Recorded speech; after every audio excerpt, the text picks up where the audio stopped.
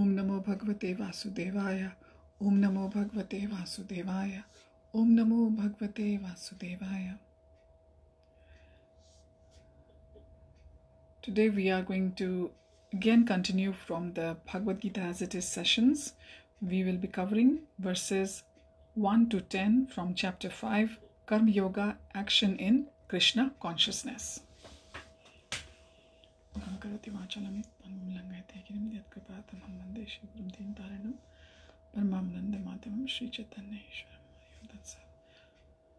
So, as usual, we will read the Sanskrit verses first and the translations, and then we will discuss the verses. Chapter 5, Karma Yoga, Action in Krishna Consciousness, verse 1. Arjunuvacha sannyasam karmanam Krishna punaryogam cha shamsasi yachreya etayorekam tanme bruhi sunishchitam. Translation. Arjun said, O Krishna, first of all you ask me to renounce work, and then you recommend work with devotion. Now will you kindly tell me definitely which of the two is more beneficial? Verse 2. Shri Bhagavan Uvacha Sannyasah Karma Yogascha Nihishreyaskara Vubhau Tayosti Karma Sannyasa Satkarma Yogo Vishishyate. The personality of Godhead replied, the renunciation of work and work in devotion are both good for liberation, but of the two, work in devotional service is better than renunciation of work. Verse 3. Gyeyah sat nitya sannyasi yo na dveshti na kankshati nirdvandvo hi mahabaho sukham bandhat pramuchyate. One who neither hates or desires the fruits of his activities is known to be always renounced. Such a person, free from all dualities, easily overcomes material bondage and is completely liberated, O mighty armed Arjuna. Verse 4. Sankhya yogo prithak balaha pravadanti na panditaha ekam pyasthitah samya gubhayor Vindate phalam. Only the ignorant speak of devotional service, Karma Yoga, as being different from the analytical study of the material world, Sankhya. Those who are actually learned say that he who applies himself well to one of these paths achieves the results of both. Verse 5. Yat Sankhya prapte sthanam tadyogairapi gamyate Ekam Sankyam cha Yogam cha yah pashyati sapashyati. One who knows that the position reached by means of analytical study can also be attained by devotional service, and who therefore sees analytical study and devotional service to be on the same level, sees things as they are. Verse 6. Sanyasastu mahabaho dukkhamaptu mayogatah Yoga yukto munir brahma nachirena adhigacchati. Merely renouncing all activities yet not engaging in the devotional service of the Lord cannot make one happy. But a thoughtful person engaged in devotional service can achieve the supreme without delay. Verse 7. Yoga yukto vishuddhatma vijitatma jitendriyah sarva bhutatma bhutatma kurvannapi na lipyate. One who works in devotion, who is pure soul and who controls his mind and senses, is dear to everyone, and everyone is dear to him. Though always working, such a man is never entangled. Verses 8 and 9. Naiva kinchit karomiti yukto manyeta tattvavit pashyan shrinvan sprashan jigran ashanan gachan swapannas shwasan. Verse 9.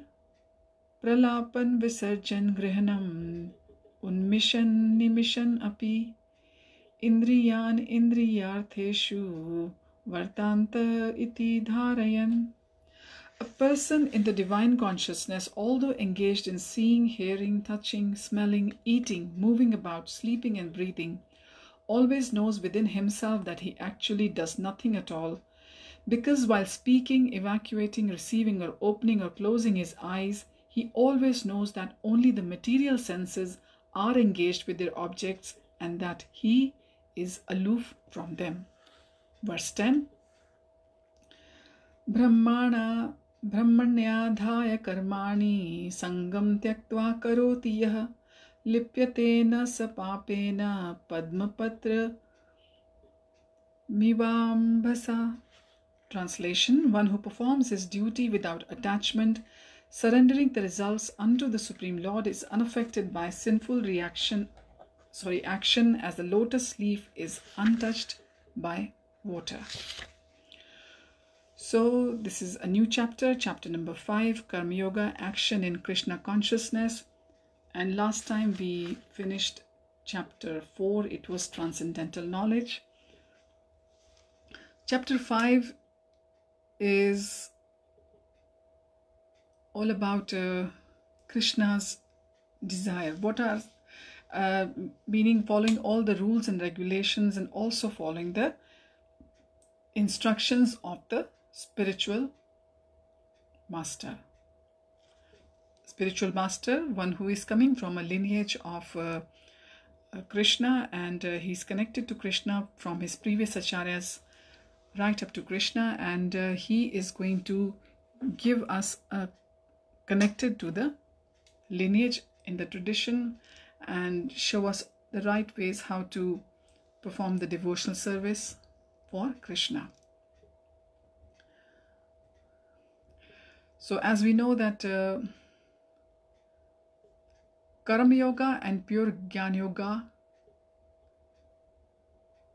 fusion of these two is actually action in Krishna consciousness.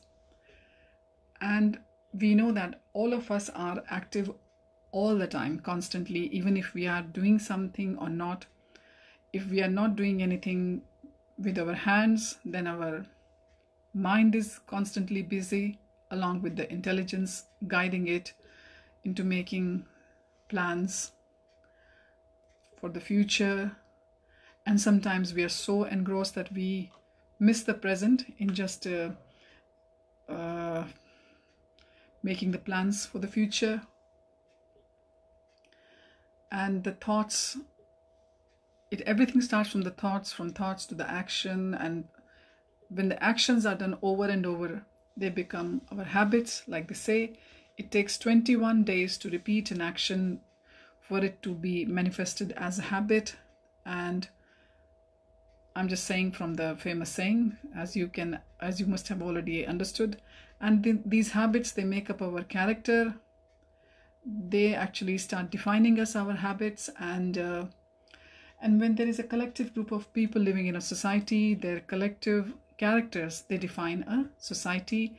And the character of a person defines a person's destiny, or the destination of a person, where this person is heading to.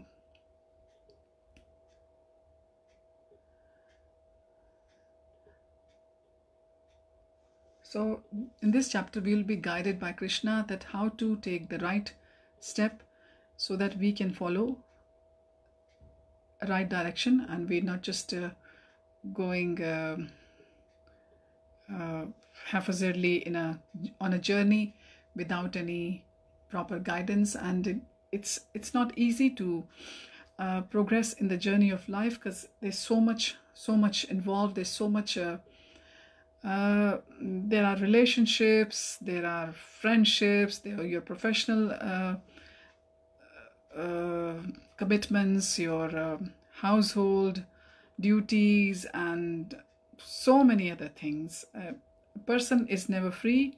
The moment a person is born, a person gets entangled into so many relationships, and eventually when they grow up, they think they will become free, but no, they become more and more entangled into a journey called life.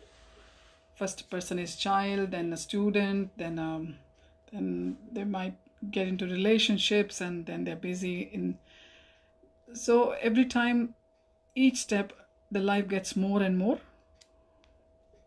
complicated. So a proper guidance is needed for a person, that how they have to go about into this, through this journey of life. So in text 1, first verse, Bhagwan is telling Arjun that you are asking me again and again. Sorry, Arjun is saying to Krishna that Bhagwan, you are asking me to renounce the work completely, and then at the same time you're asking me to do work with devotion. So Arjun is asking Bhagwan that please explain to me which is more useful of the two. That which work is not going to bind him to the material world in performing that work. So Bhagwan is actually telling Arjun that he has to renounce all the work. That doesn't mean that he doesn't have to do anything. It means that which means he has to give the results of the work to Bhagwan. Then that would not bind it to this samsara or the world. So he doesn't have to take a sannyas and go and live in the forest. Bhagwan doesn't mean to say that to him. So Bhagwan is clarifying that. And in further in text 2, Bhagwan says to Arjun that renouncing the work and work in devotion both are good for the liberation. But of the two, Bhagwan says to him that work in devotional services is much better than renouncing the work or giving up of the work completely.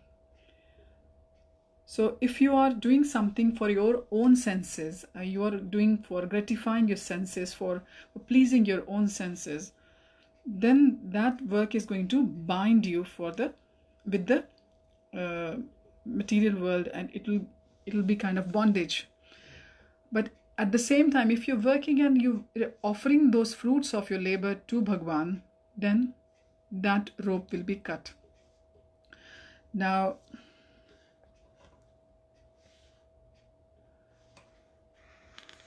Bhagwan keeps explaining again and again to Arjun with lots of examples. Prabhupada quotes Bhakti Rasamrita Sindhu, and how a person who is eager to achieve the liberation renounces things relating to Supreme Personality of Godhead, thinking them to be material. Their renunciation is incomplete. Renunciation is complete when everything in existence belongs to the Lord, and that a person is not taking the proprietorship or a kind of adhikar, which is said in Hindi, over anything. Then it is a proper renunciation. So everything you have to employ in the service of Lord.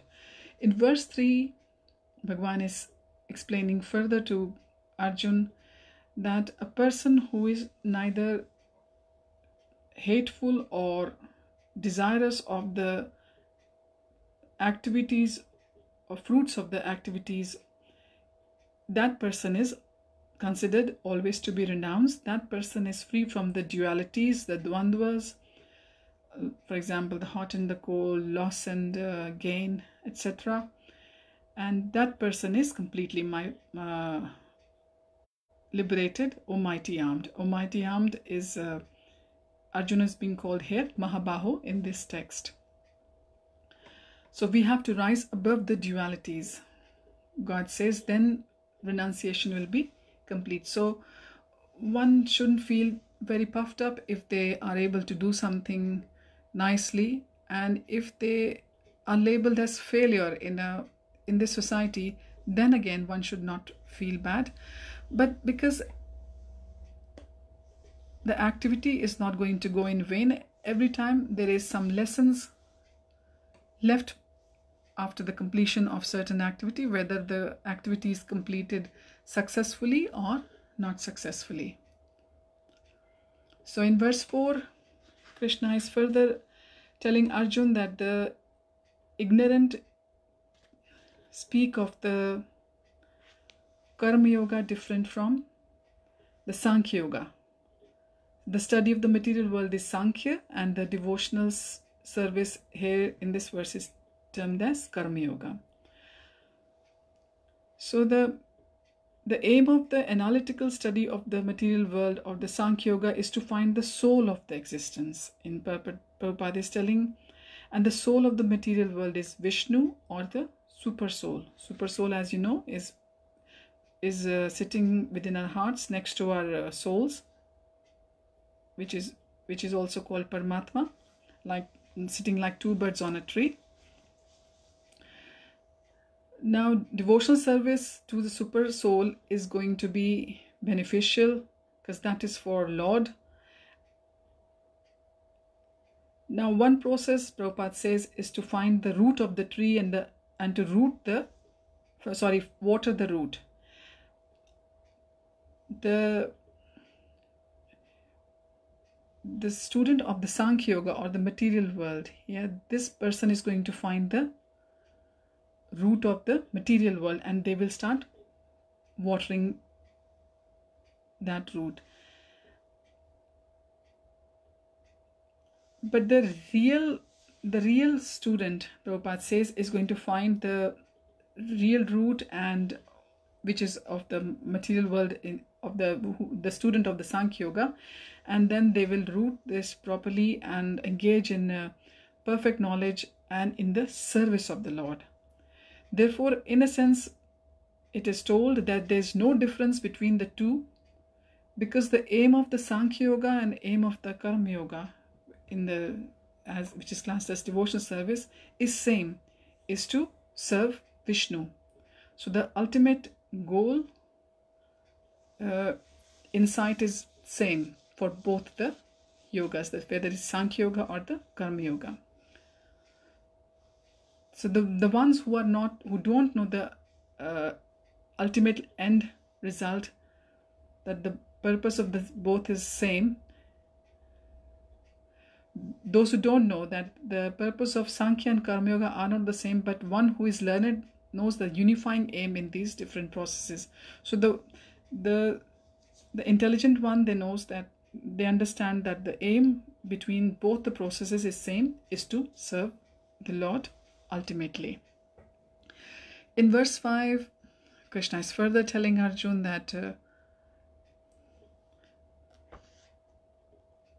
the position reached by means of analytical study or the Sankhya Yoga can also be attained by the devotional service. So therefore, both have to be seen on the same level. So when one is detached from the Karma Yoga, then it becomes Bhakti Yoga.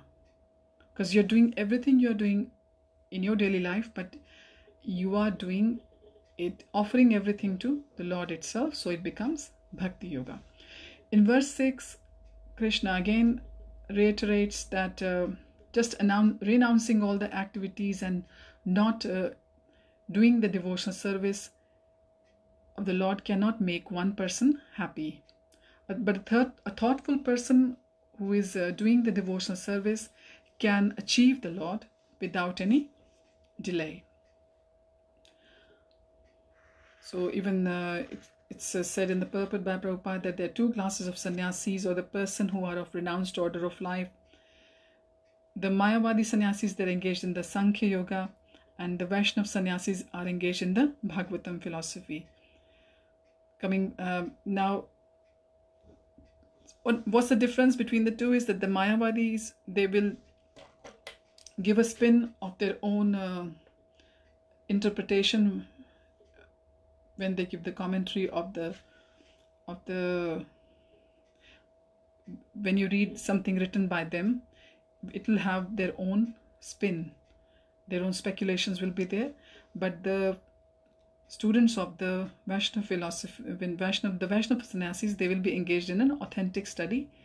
It will be from the written in the tradition, coming from the Shastras itself. They're not going to add or take away anything from the Shastras.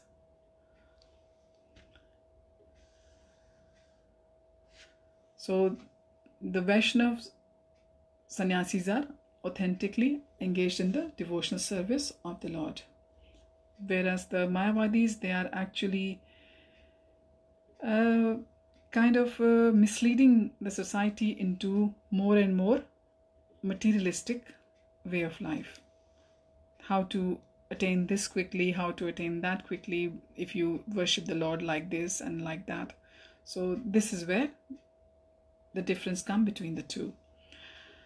Now in verse 7, Krishna says, a person who is working in devotion, in bhakti, who is pure soul, who has controlled his mind and his senses, is dear not just to everyone, but is also very dear to the Lord. Such a person might seem to be working or engaged all the time in material work as well, but he is not entangled, because he has understood that proprietor, controller, and enjoyer is the Lord, and everything is offered to the Lord.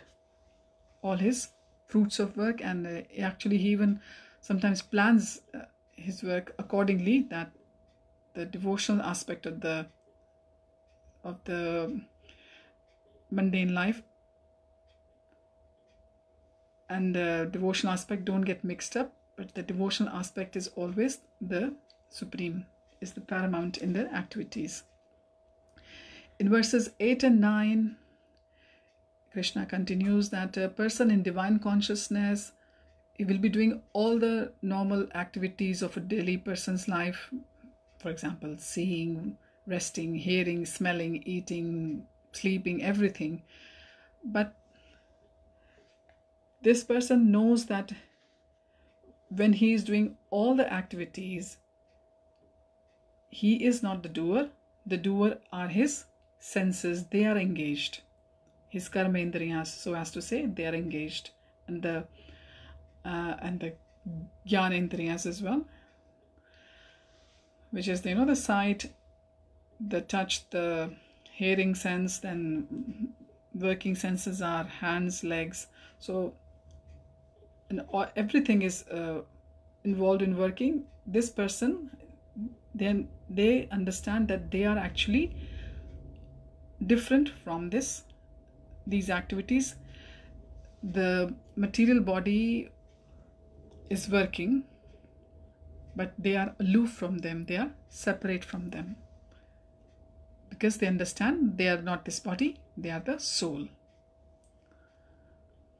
So this person can carry on in pure Krishna consciousness when they understand where is the consciousness coming from in their body, and how everything is being employed in the service, or this material body is working just because of the consciousness, and the consciousness is coming back from Krishna.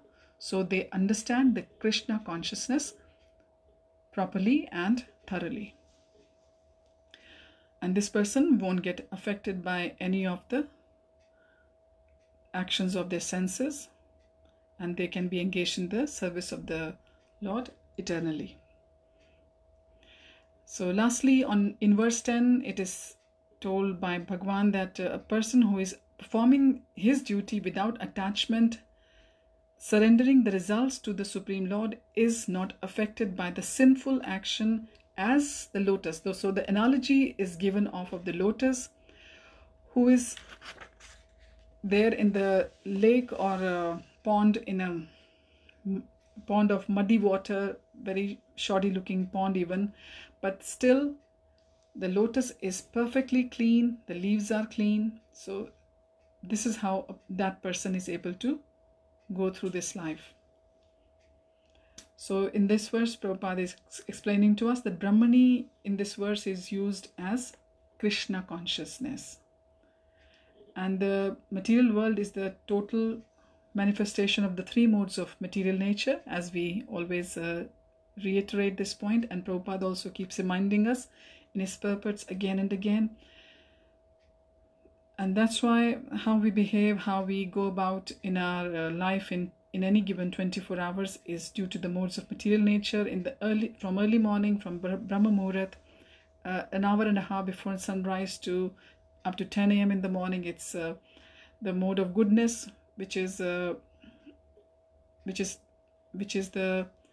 kind of purveyor, and under its jurisdiction we are performing our activities, and from 10 a.m. till 2 p.m. From 10 a.m. till 6 p.m. in the evening, it is mode of passion. So it's I was reading actually earlier on that in the early morning, because the sun hasn't risen, so there's a calming effect of the moon. That's why it is advisable for people to get up and do their daily sadhana, do their chanting and everything. And once the sun is out, sun will make a person go, go, go. Then you can't sit down unless you are ill or very tired or something. You will have to work under the mode of passion. You will have to be work oriented at that time. And from 6 p.m. onwards in the evening till the night, till the next morning, early morning, is the mode of ignorance. So a person will have to be working under these modes, whether we like or not, whether we think that we are not going to be affected by them. It's not going to happen. This is how this world, material world, has been created. But if you are aware of your position in relation to Krishna, then you can perform your actions without with all the rules and regulations in your mind. If you are following a Guru Parampara, if you have got a spiritual master, because you'll be following the rules and regulations, so it won't be difficult for you. The goal, the ultimate goal for you is very clear in your mind, like Prabhupada says to us again and again, that we are actually doing bhakti because we are students of Krishna, and we are actually trying to learn how to give up this life in the end, in remembrance of Krishna, so that the next journey of our soul is going to be getting closer to Krishna, and not coming back to this grind of material world and doing the same, performing the same dreadful activities over and over again. Sleeping, eating, mating, defending, and all the species around us are also doing the same thing. So we have to get out of this, and this is only going to be possible once we are going to follow the path of the Karma Yoga with the spiritual development of ourselves while doing everything in this world. So this is what is the essence of the first 10 verses of Karma Yoga action in Krishna consciousness. So tomorrow we will continue from verse 11. And it's nice to be back with the Bhagavad Gita as it is sessions. I hope you are looking forward to the Damodar month like everyone else. It begins on the 31st of October, which is not far, which is going to be on Saturday, only 2 days away. So thank you for joining. We will continue with this. I will try to have at least few sessions of Bhagavad Gita as it is in the week from now on, because I've missed them as well. Yes, the reading of the Ramayana will also continue side by side. Thank you for your association. Have a nice day. Hare Krishna. Hare Om Tat Sat.